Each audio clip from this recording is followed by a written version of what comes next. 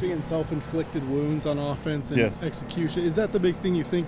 The talent's there, we've got the parts, and it's just putting it all together at this point? I say this every Saturday night in my offensive meeting before a game. Talent is not the issue. The issue is execution. And right now we still have too many mental errors. I think last week was like 21.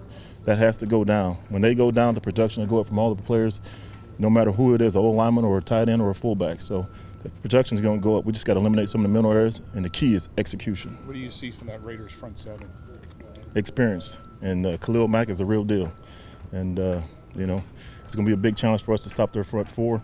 And the two inside backers, along with Mack, are pretty good as well. So we got to deliver up front. There been a bunch about finishing games. One more time. What was the message this week about finishing games? That's the message every week, to be honest with you. And, you know, my message on Monday after the game was we got to stop slipping up on offense. The defense gets us the ball back. We give it right back after maybe 3 or 4 plays. We got to have that killer instinct. We have to develop that as an offense and finish games. Last week we didn't finish the game. We had the ball, able to put a team away, and had to punt the ball back. That's not what we want to do. We want to finish.